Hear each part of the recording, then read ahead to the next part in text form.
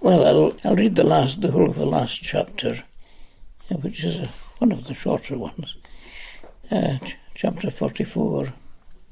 In it, the character of Lanark has been sent to a kind of major international conference. He's been given the title of Provost of Lanark in order to speak out for it, since there's a chance of it being one of the parts of the world that's going to be undermined or destroyed by the remaining parts. Anyway, it's without going into it, the point is he's being conducted for a private interview with this Lord Monboddo, who's supposed to be in charge of everything. Chapter 44, the end. As they crossed the dim wide floor, Wilkins said cheerily, "That was great fun. You scared the shits out of old M." The other man said, "These intellectuals have no staying power." "Lanark has been around for a long, long time," said Wilkins. "I think he deserves a 3-syllable name, don't you?" "Oh, he certainly deserves it," said the other man. "There's nothing wrong with a 2-syllable name. I'm called Uxbridge. But Lanark has earned something more melodious, like Blair Dardy." "Rotherglen, Guscadden," said Wilkins. "Gorgunnock, Carmunnock, Auchenshuggle," said the other man. "Auchenshuggle has 4 syllables," said Wilkins. They went through a narrow door, climbed a dingy stair, and crossed a small office into a slightly larger office. It was lit by a neon tube, and the walls were hidden by metal filing cabinets, some piled on others. There was a metal desk in the corner. Without much surprise, Lanark saw Monboddo sitting behind it, with hands clasped patiently on the waistcoat over his stomach. "By location," said Monboddo. "I would be nothing if I did not duplicate. Sit down." Wilkins placed a straight wooden chair before the desk, and Lanark sat. "Wilkins, Uxbridge, go away. Miss Thing will record us," said Monboddo. Lanark saw a girl exactly like Miss Maheen sitting between 2 filing cabinets. Wilkins and Uxbridge left. Monboddo tilted his chair back, looked at the ceiling and sighed. He said, "At last the common man confronts the powerful lord of the world, except you are not very common and I am not very powerful. We can change nothing, you and I, but talk to me, talk to me. I'm here to speak for the people of Unthank." "Yes, you wish to tell me they have too few jobs and homes and social services, so stupidity, cruelty, disease and crime are increasing among them. I know that. There are many such places in the world, and soon there will be more. Governments cannot help them much. Yet governments can fire great structures into space. Yes, it is profitable. For whom? Why can't wealth be used to help people here and now? It is, but we can only help people by giving less than we take away from them. We enlarge the oasis by increasing the desert. That is the science of time and housekeeping. Some call it economics. Are you telling me that men lack the decency and skill to be good to each other? Not at all. Men have always possessed that decency and skill in small isolated societies. They've even practiced it. But it is a sad fact of human nature that in large numbers we can only organise against each other." "You're a liar," cried Lanark. "We have no nature. Our nations are not built instinctively by our bodies, like beehives. They are works of art, like ships, carpets, and gardens. The possible shapes of them are endless. It's bad habits, not bad nature, that make us repeat the dull old shapes of poverty and war. Only greedy people who profit by these things believe they are natural." "Your flood of language is delicious," said Ozenfant, yawning slightly, "and can have no possible effect upon human behaviour. By the way, it was not clever of you to get Multan speaking for you. He is no enemy of the council. He is a weak member plotting to become strong. If he succeeds, his aim will be my aim, to manage things as smoothly as possible. His only enemies will be people like you, the babies. I am not a baby. You are. Your deafness to reasoned argument, your indifference to decent custom and personal dignity, a selfishness so huge and instinctive that it cannot even notice itself, all make you the nearest thing to an adult baby I've ever encountered. And now you may retaliate by calling me as many foul names as you please. Nobody will know. Miss Thing cannot hear what is irrelevant to the business of the council. Lanark said coldly, You want me to lose my temper. Yes, indeed, said Monboddo, nodding, but only to cut short a useless argument. You suffer from the oldest delusion in politics. You think you can change the world by talking to a leader. Leaders are the effects, not the causes of changes. I cannot give prosperity to people whom my rich supporters cannot exploit. Lanark put his elbows on his knees and propped his face between his hands. After a while he said, I don't care what happens to most people. All of us over 18 have been warped into deserving what happens to us. But if your reason shows that civilization can only continue by damaging the brains and hearts of most children, then your reason and civilization are false and will destroy themselves. Perhaps, said Monboddo, yawning, but I think we can make them last our time. What have you recorded, Miss Thing? Tell us, please. The secretary parted her lips and a monotonous voice slid out between them. Greater unthank addendum to General Assembly minutes. Provost Lanark referred to unthank serious employment, housing, health and pollution problems. Chairman Monboddo related them to the supranational crisis in these areas and intimated that the solution of such problems must await the primary solution of the worldwide energy famine. Provost Lanark called for a more urgent approach to local difficulties insofar as they affect the 10 to 18 spectrum. Chairman Monboddo suggested the outcome of difficulties in the spectrum was less disastrous than Provost Lanark feared. Miss Thing's mouth clicked shut. Monboddo slapped his brow and said, Kryptonite. I forgot the kryptonite deposits. Put them in, Miss Thing. It will let us end on a cheerful note. Miss Thing opened her mouth again.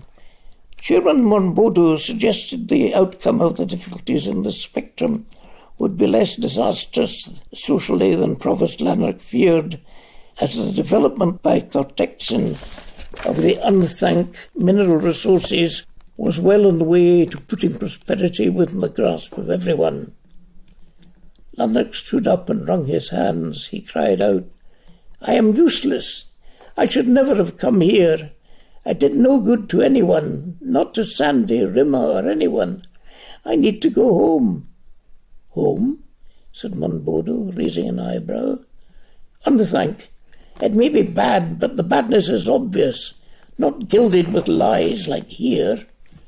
You are severe, but I will help you. Open the bolt hole, Miss Thing. There was a grey woolen rug in front of the desk. Miss Thing knelt and pulled it back, uncovering a round steel plate sunk in the linoleum. She put a thumb and forefinger into two small openings at the centre and lifted it easily out, though it was 2 feet across and 4 inches thick. The way home, said Monboddo. Look inside. You will recognise the interior of a familiar aircraft. He stood up and rested, hands in pockets, on a corner of the desk. Lanark stood and stared for a long time into the round hole. There was a cavity under it lined with blue silk. Monboddo said, You do not trust me, but you will climb inside because you are too reckless to linger, am I right? You're wrong, said Lanark, sighing. I will climb inside because I am too tired to linger. He stepped into the cavity, sat down and straightened his legs. The space lengthened and narrowed to fit him. He lay staring up at a circle of cream-coloured ceiling surrounded by blackness. He had heard Monbodo murmur, "Bon voyage," and a round black shade slid slightways across the circle of ceiling and eclipsed it with a low clang.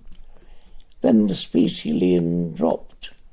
The drop was a long, down-rushing swoop, stopped by a jarring jerk.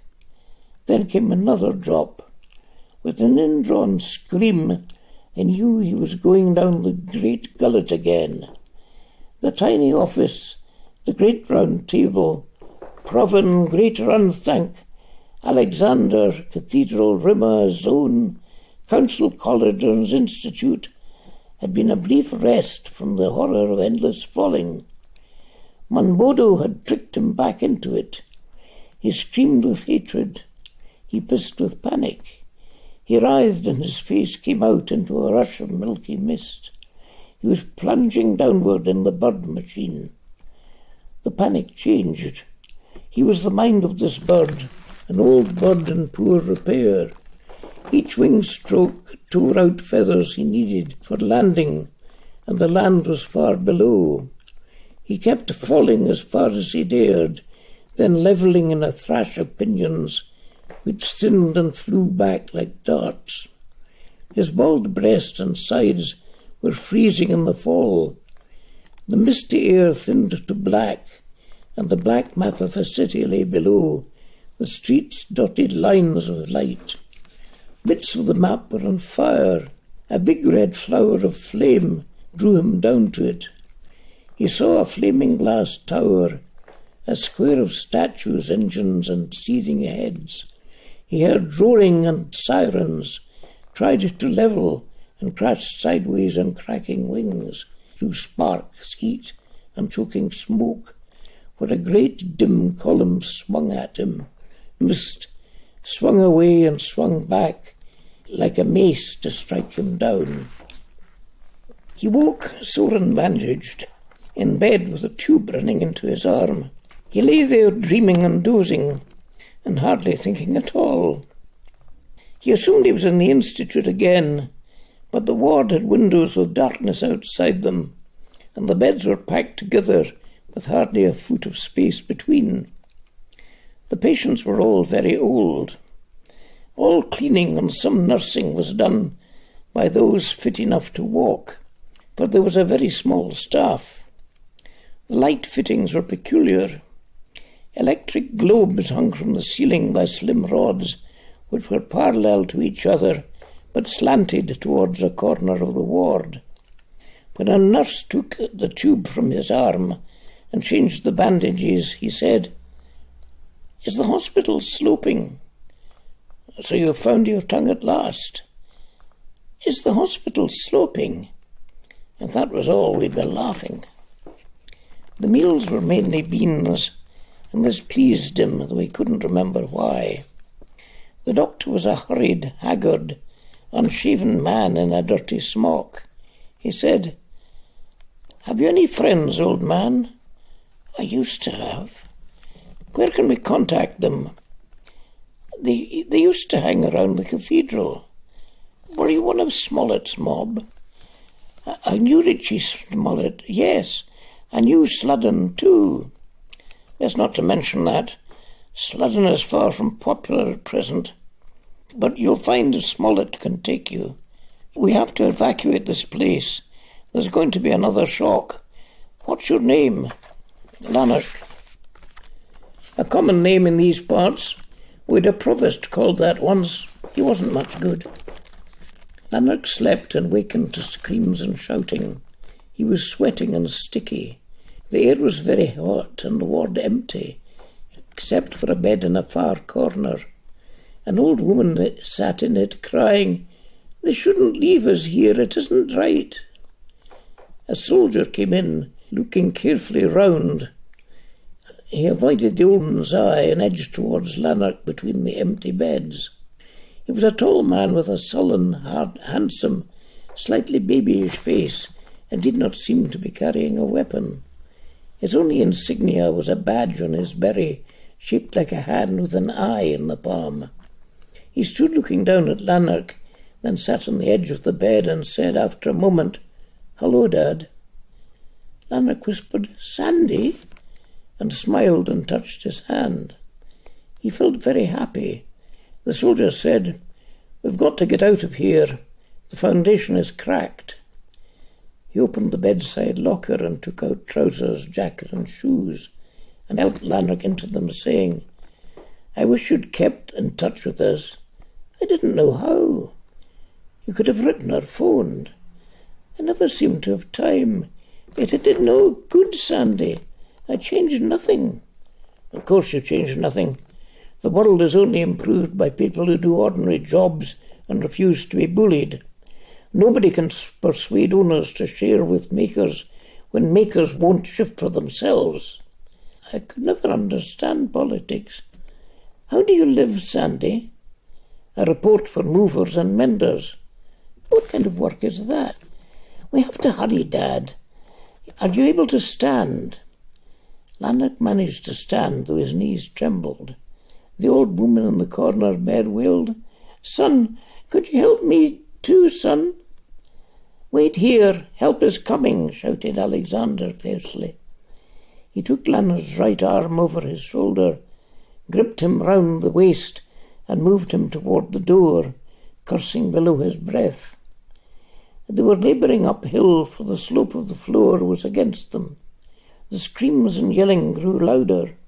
Alexander halted and said, "Listen, you used to be a sentimental man in some ways, so shut your eyes when you get out of here. Some things are happening which we just can't help." "Anything you say, son," said Lanark, closing his eyes. The arm round his waist gave him a strong feeling of happiness and safety, so strong a feeling that he started chuckling. He was helped down many stairs amid loud crying and across a space where his ankles brushed past fingertips, and then, though the air was no cooler, an uproar of voices and running feet suggested they were outside. He opened his eyes. The light threw him off balance, and he lost more balance trying to recover it. Alexander held him up, saying, "Steady, Dad." A great loose crowd, much of it children shepherded by women, slid and stumbled down a hillside towards a wide-open gate. But the hillside was a city square. The slanting lamp standards lighting the scene, the slanting buildings on each side, the slanting spire of the nearby cathedral showed the whole landscape was tilted like a board. "What happened?" cried Lanark. "Subsidence," said Alexander, carrying him with the crowd. "There's going to be another soon, a bad one. Hurry." Whenever Lanark's feet touched the ground, he felt a vibration like a continuous electric shock. It seemed to strengthen his legs. He began moving almost briskly, chuckling and saying, "I like this." "Jesus Christ," muttered Alexander. "Do I sound senile, Sandy?" "I'm not. This gate leads to the graveyard, the necropolis, doesn't it?" "We'll be safer away from the buildings." "I know this graveyard well, Sandy. So did your mother. I could tell you a lot about it. This bridge we're coming to, for instance, had a tributary of the river flowing under it once." "Shut up and keep moving, Dad." In the dim cemetery, people crouched in the grassy plots or dispersed up many little paths. From the height of the hill, a loudspeaker was telling people to keep clear of the high monuments. Alexander said, "Rimmer should be up at the top. Can you go on?" "Oh, yes," said Lanark excitedly. "Yes, we must all get up there to the top. There's going to be a flood, a huge, immense deluge." "Don't be stupid, Dad." "I'm not stupid. Someone told me everything would end in a deluge. He was very definite about it. Yes, we must go as high as possible, if only for the view." As they climbed the steep little paths, Lanark felt more and more energetic and cheerful. He tried to skip a little. Are you married, Sandy? Steady, Dad. I wish you'd call me by my full name. No, I'm not married. I've a daughter, if that's any consolation. It is. Will she be at the top of the hill too? No, she's in a safer place than this, thank goodness. Do you hear the guns? There was a distant snapping sound. How can men fight like that at a time like this? Said Lanark, his voice squeaky with indignation. The Corquantal Galaxy are trying to liquidate their unthanked planet, but makers, movers and menders back Defence Command and supporting the one wagers against them. So the Council Rump have sent in the cocky grews. I understand none of that. What are cocky grews? I'll tell you when there's time. Buildings burned in the city below. The glossy walls of the tower blocks reflected flickering glares upon a small knot of people between the monuments and the summit. Lanark couldn't see them clearly because tears came to his eyes. It struck him that Rimmer must be an old woman now, and the thought was an unexpected pain. He muttered, "Must sit," and settled on the edge of a granite slab. The vibration through it irritated his backside. He made out a nearby knot of men wearing armbands and stooping over an old-fashioned radio transmitter. Beside them a stout woman in a black dress waved to Alexander, then came over and laid a hand on Lanark's shoulder. He gazed up astonished into her large-eyed, large-nosed face with small, bright, serious mouth. Though a little weary and the glossy hair slightly streaked with grey, this seemed exactly the face he had first seen in the elite cafe. He said, "You aren't Rimmer." She laughed and said, "You always found it hard to recognise me. You've grown old, Lanark, but I knew you at once." Lanark smiled and said, "You've grown fat." "She's pregnant," said Alexander glumly, "at her age." "You don't know my age," said Rimmer sharply, and added, "I'm sorry I can't introduce you to Horace Lanark, but he refuses to meet you. He's an idiot sometimes." "Who is Horace?" Alexander said sourly. "Someone who doesn't want to meet you, and a rotten wireless operator." Lanark stood up. The vibration on the ground had become a strong, almost audible throbbing, and Rimmer said tensely, "I'm frightened, Alec. Don't be nasty to me." The throbbing stopped. In a great quietness, the hot air seemed to scald the skin. Lanark felt so heavy that he crashed on his knees to the ground, then so light that he rose in the air. When he came down again, the ground was not where he expected. He lay listening to tumbling and shouting, and looked at the firelit pinnacle of an obelisk. It leaned so far over him that he knew it must crack or topple. He got heavy, then light again, and this time only his head left the ground and fell back again with a thump which dazed him slightly. When he next saw the obelisk, it pointed perfectly upright, and the glow in it was very strong. "Tell me what's happening, please," said Rimmer. She lay curled on the ground with her hands over her eyes. Everybody lay on the ground except Alexander, who knelt beside the radio transmitter, earnestly turning knobs. "The ground is level again," said Lanark, getting up, "and the fire is spreading. Is it horrible? It's wonderful. It's universal. You should look." Behind the burning building was a great band of ruddy light, with clouds rising into it from collapsed and collapsing roofs. There were no other lights. "First the fire, then the flood," said Lanark exultingly. "Well, I've had an interesting life." "You're as selfish as ever," shrieked Rimmer. "Be quiet, I'm trying to contact Defence Command," said Alexander. "Nothing can be defended now. I hear the water coming," said Lanark. There was a faraway rushing mingled with faint squeals. He subsided between two monuments to the edge of a slope and gazed eagerly down, holding himself erect by a branch of a twisty thorn tree. A blast of cold wind freshened the air. The rushing grew to surges and gurglings, and up the low road between Necropolis and Cathedral swept a white foam, followed by ripples and plunging waves with gulls swooping and crying over them. He laughed aloud, following the flood with his miner's eye back to the river it flowed from, a full river widening to the ocean. His cheek was touched by something moving in the wind, a black twig with pointed little pink and grey-green buds. The colours of things seemed to be brightening, although the fiery light over the roofs had paled to silver, streaked with delicate rose. A long silver line marked the horizon.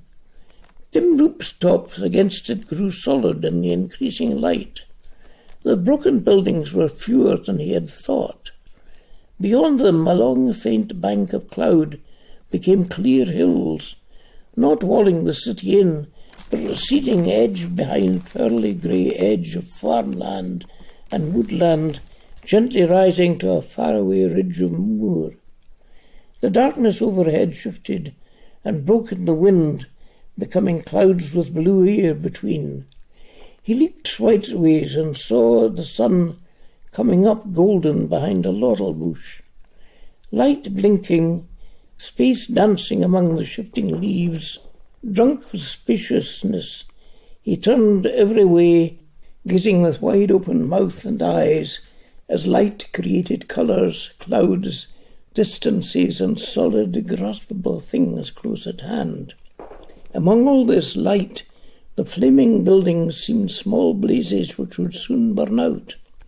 With only mild disappointment, he saw the flood ebbing back down the slope of the road. Rimmer came beside him and said teasingly, "Wrong again, Lanark."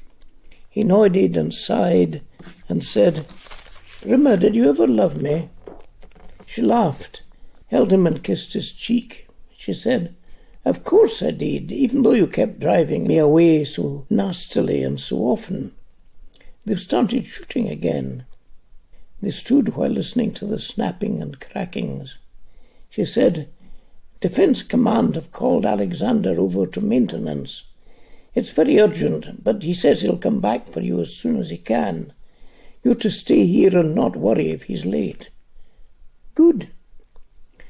"I'm sorry you can't come with me, but Horace is an idiot sometimes. Why should a young man like him be jealous of you?" "I don't know." She laughed, kissed his cheek, and went away. After a while he hobbled back to the space between the monuments and sat once again on the edge of the granite slab. He was tired and chilly, but perfectly content to wait. There was nobody about, but after a while he heard the crunch of a foot on gravel. A figure approached him wearing the black and white clothes and carrying the silver-tipped staff of a chamberlain. Lanark had trouble focusing on the face under the wig. Sometimes it seemed to be Munro, sometimes Gloopy. He said, "Munro? Gloopy?" "Correct, sir," said the figure, bowing respectfully. "We have been sent to bestow on you an extraordinary privilege." "Who sent you?" said Lanark peevishly. "Institute or council? I dislike both. Knowledge and government are dissolving. I now represent the Ministry of Earth. Everything keeps getting renamed. I've stopped caring. Don't try to explain." The figure bowed again and said, "You will die tomorrow at 7 minutes after noon." The words were almost drowned by a squawking gull turning in the sky overhead, but Lanark understood them perfectly. Like a mother's fall in a narrow lobby, like a policeman's hand on his shoulder, he known or expected this all his life. A roaring like a terrified crowd filled his ears. He whispered, "Death is not a privilege. The privilege is knowing when. But I seem to remember passing through several deaths. They were rehearsals. After the next death, nothing personal will remain of you. Will it hurt?" "Not much. Just now there is no feeling in your left arm. You can't move it. In a moment it will get better again, but in 5 minutes after noon tomorrow your whole body will become like that. For 2 minutes you will be able to see and think, but not move or speak. That will be the worst time. You will be dead when it's stopped." Lanark scowled with self-pity and annoyance. The Chamberlain said respectfully, "Have you a complaint? I ought to have more love before I die. I have not had enough." And that is everyone's complaint. You can appeal against the death sentence if you have something better to do. If you're hinting that I should go in for more adventures, no thank you. I don't want them. But how will my son, how will the world manage when I'm not here? The Chamberlain shrugged and spread his hands. "Well, go away, said Lanark more kindly. "You can tell the earth I would have preferred a less common end, like being struck by lightning, but I'm prepared to take death as it comes." The Chamberlain vanished. Lanark forgot him, propped his chin on his hands and sat a long time, watching the moving clouds. He was a slightly worried, ordinary old man, but glad to see the light in the sky. Final little poem. I started making maps when I was small, showing place, resources, where the enemy and where love lay. I did not know time adds to land. Events drift continually down, effacing landmarks, raising the level like snow. I have grown up. My maps are out of date. The land lies over me now. I cannot move. It is time to go. Goodbye.